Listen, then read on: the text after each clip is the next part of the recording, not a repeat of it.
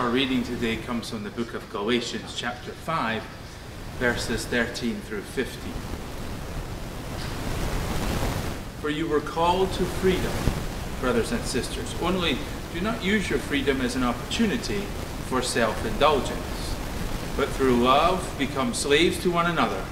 For the whole law is summed up in a single commandment: you shall love your neighbor as yourself. If, however, you bite and devour one another, take care that you are not consumed by one another.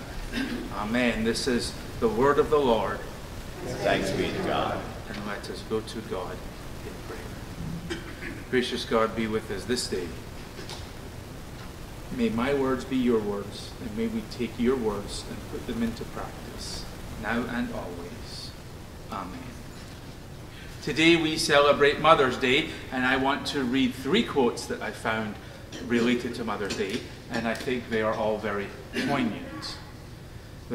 A suburban mother's role is to deliver children obstetrically once, and by car forever after. The phrase working mother is redundant. A mother is a person who, seeing there are only 4 pieces of pie for 5 people, suddenly remembers that she doesn't like pie. Our mothers serve as an example of hardworking, giving, selfless people doing what they do out of love. And in today's scripture, St. Paul is telling us how to live for Christ, how to be that same hardworking, giving, selfless person. These verses in Galatians appear amidst a discussion of the grace of Christ. Paul is asserting that the grace of God and following the law are mutually exclusive. If we follow the law, then salvation would be based solely on our own merits. If we follow the law, then we follow the whole law, and we are bound to follow every piece of it. If we follow the law, we are obligated by the rules, and our lives can become very rigid, very cut and dry. However, says Paul, if we receive God's grace, then we give our sin and we give everything else to God's mercy. If we receive God's grace, then we are bound to faith and to selfless acts of love. If we receive God's grace, there are no limits to our love and our ability to forgive and be forgiven. For Paul, faith does not involve the law. It is dependent on that personal relationship with Christ. In verse 13, Paul declares that as God's children, we are called to freedom. And as soon as he says the words, he warns them not to use their freedom for self-indulgence. This is confusing. In one breath, he says that we are free, and then in the next breath, he warns us not to self-indulge and be free to do whatever we want to do. Paul wanted to make sure that God's gift of grace was not a free pass to do whatever one wants to do. God's grace gives us freedom from the law. But that is freedom from our relationship with God, so that our relationship with God is not turning out to be a list of obligations to fulfill. God's grace gives us freedom from being manacled to our sin. God's grace gives us freedom to enter into a personal relationship with the living Christ. But God's grace does not give us the freedom to do whatever we want to do. God's grace is not a free pass. God's grace makes us free to live in a way that glorifies God. As Christians, we are obligated to put God first and to help our fellow human beings. Paul also reminds us to love one another. He says to be a slave to our loves for one another. He says the law of God can be summed up in one sentence: to love thy neighbor as yourself. I wonder what that would look like.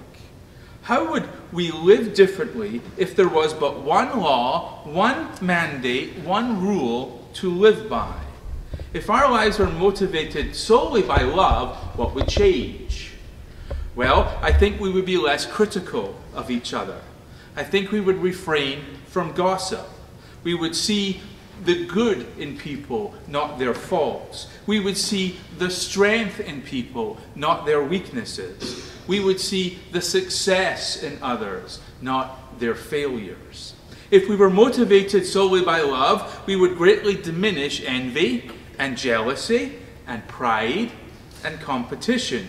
We would build up instead of tear down. We would forgive and not hold grudges. We would speak in truth instead of deceit. Things such as rationalization and excuses and selfishness and justifying our behavior would disappear. If we could live as God loves us, our lives would be amazing. Paul tells the people of Galatia that they are set free. Not free to self-indulge, but free to love one another. Free to follow in the ways of Christ. The best way to do that, the best way to love one another, is to love your neighbor as you do yourself. When we love our neighbor as we do ourselves, it means that we are thinking of someone else besides ourselves. When we don't put ourselves first, then our hearts and minds are more apt to give, to serve, and to think of others. If we don't come first, selfishness and pettiness greatly subside. If we don't come first, we do things God's way and for God's purposes. Most of us try to live that way for our families, for our children. Most of us do that most of the time. God wants us to live that way for everyone, all of the time. And Paul ends this short passage in Galatians by issuing a caution. There is a danger when we do not live our lives in love. We end up devouring one another. If we are treating each other in love, we are giving each other our best. We are seeking out the good in each we are seeking out the good in each other. We are celebrating the good that we see in someone else, and we are looking for ways to build people up. When we are not living in love, then it becomes easier to tear someone down, to criticize someone's way of life, to question a person's motives, and to be driven by our own selfish needs. Paul says this will ultimately consume us. And I think that is so true. When you're fighting with someone, when you're at odds with someone, when there is tension, when there is awkwardness in that relationship, when our negative emotions, when someone pushes our buttons, that those negative feelings take center stage. And it's so draining. It takes up all of our time. It demands all of our focus and attention. It's absolutely exhausting. And it's so unnecessary.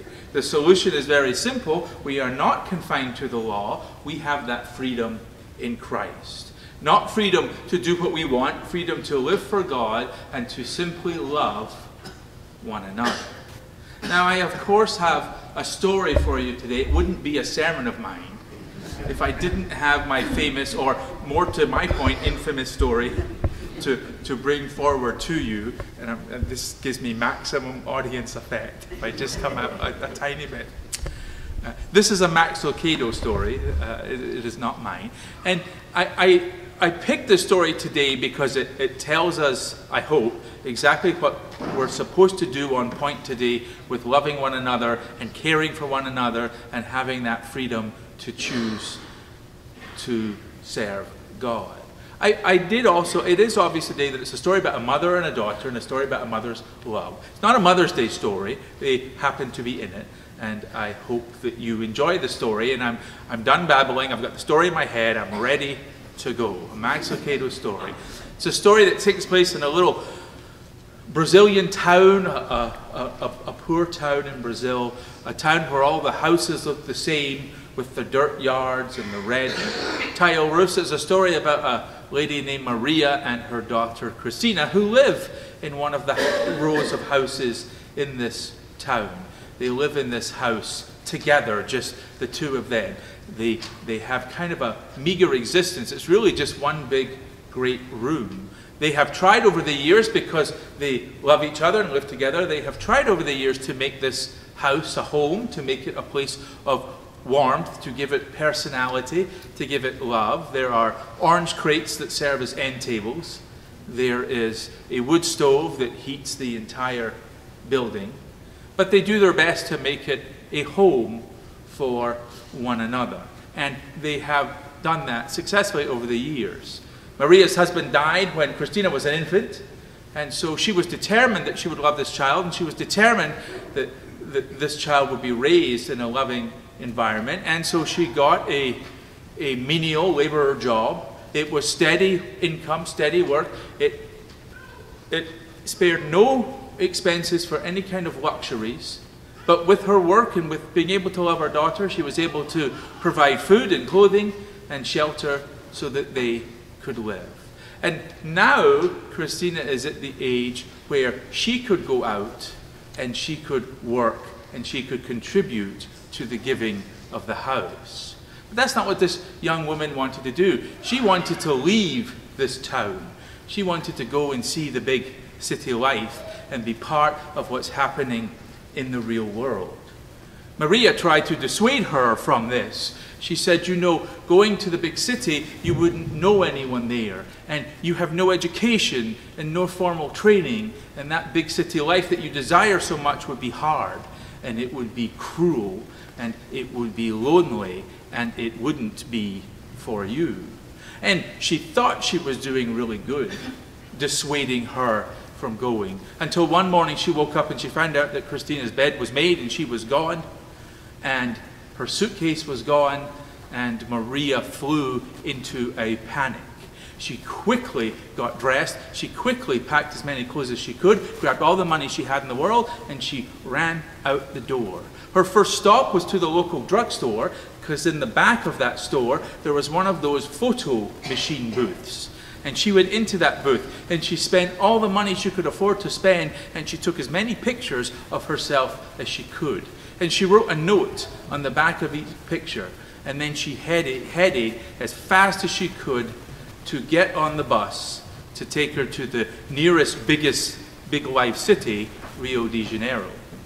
And when she gets off the bus, she starts her quest. She goes into every restaurant, every bar, every hotel, every reputable and disreputable place that she can think of. And in every place she takes her picture and she posts it up. Somewhere on the wall, on the mirror, on a banister, anywhere where it was visible, anywhere where everyone could see this picture, she put it up. And she did this every day until she ran out of money and it was time to go home. And she had no choice. She was forced to go back home, and so that's what she did. It was several weeks later that Maria came down the staircase in a hotel that she was at. She wasn't the beautiful girl she once used to be. She used to be a girl where if she wanted to, she could have stayed in that village and she could have married any boy she wanted to, and she could have raised a family like normal people tend to do. But she was so obsessed with that big city life that she didn't want that. And after a few weeks you could tell that the big city life had aged her and had changed her. The dream that she went to fulfill, the reality was that she was now living a nightmare. And that morning she descended the stairs. She saw at the bottom of the stairs a familiar face. She got to the bottom of the stairs, and there on a mirror was a picture of her mother. She didn't know what to do. She was a little, did I dream this? She was longing for the chance and the opportunity to go back to that tiny little hut where she was so loved and nurtured. That tiny little shack that seemed like a palace, and it seemed like Eden compared to what she'd been living and what she was forced to do. Her mother had put all the pictures up because she knew that her daughter was stubborn. She knew that she'd never come home on her own. Her mother also knew that when hunger and the will to survive clash, that a human being will do unspeakable things to survive. And that's the way Christina was feeling as she came down those stairs. But there it was, right in front of her, that picture of her mother. And she took the picture off of the mirror, and she did instinctively what we all would have done. She turned the picture over. And there was the note on the back of the picture. It said, whatever you have done, whatever you have become, it matters not to me. Please come home. Good Mother's Day story, eh? Every time we do sinful things, every time we do things that make us feel bad and shameful or full of guilt, God's heart and mind goes out to us, and God says the same things to us. It doesn't matter what you've done, please come home. And so we can come home every single day to the safety and to the security of this place, of our lives, and of being with God every day. And when we are home, it gives us a wonderful opportunity to choose the freedom of Christ, to love one another, and to love our neighbors as ourselves. Let us pray. Gracious God, be with us. Help us to celebrate this day. Help us to appreciate every single one we meet this day. And help us to love one another. In your name we pray. Amen.